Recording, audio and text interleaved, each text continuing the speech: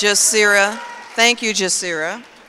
Next, we have Dinastee McKinney, a 4th grade student at Clara Oliver Elementary School.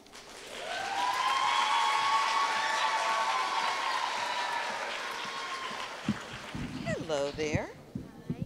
Do you have any pets? No, ma'am. No pets. If you did have a pet, what do you think you'd want to have?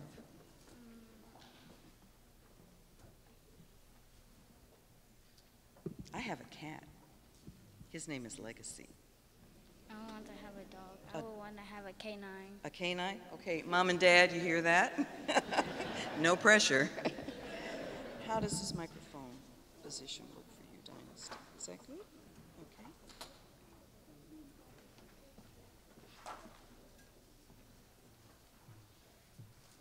Good morning. My name is Dinastee McKinney, and I'm a 4th grader from Clara Oliver Elementary. And today's question for the world is, what would Dr. King's vision be for America in 2020?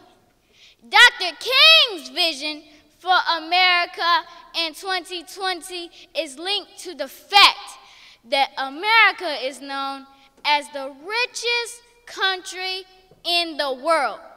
But there are several areas that Dr. King will place his vision.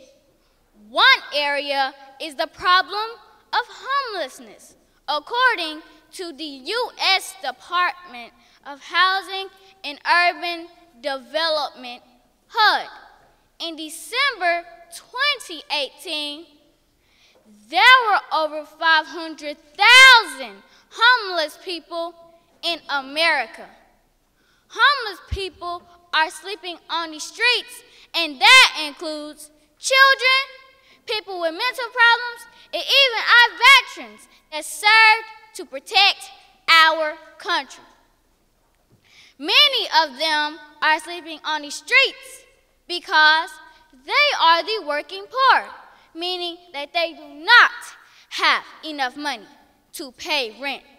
They can only buy a little food when adults only make about $8 an hour. They are the ones that are very low on the poverty scale. Dr. King stated that there is nothing new about poverty. What is new, however, is that we have the resources to get rid of it. Just think, we destroy or throw away food every day, which could feed every needed person in America.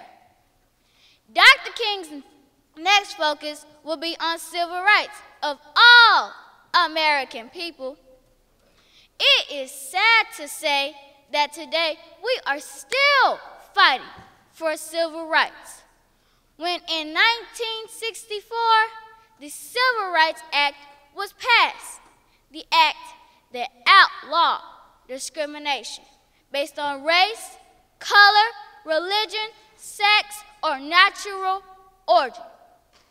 It gives every citizen the right to vote, the rights of a good education, and all rights as all other citizens. Why? Why are we seeing every trick in the book to keep minority people from voting? With the election of 2020, people should not be afraid to vote. If we must protest to keep our right to vote, protest. Dr. King quoted, "The only weapon we have in our hands is the weapon of protest." So Dr. King will focus on homelessness in America, civil rights of American people, which includes the right to vote without being afraid. Press on, Dr. King. Thank you for your focus for America in 2020.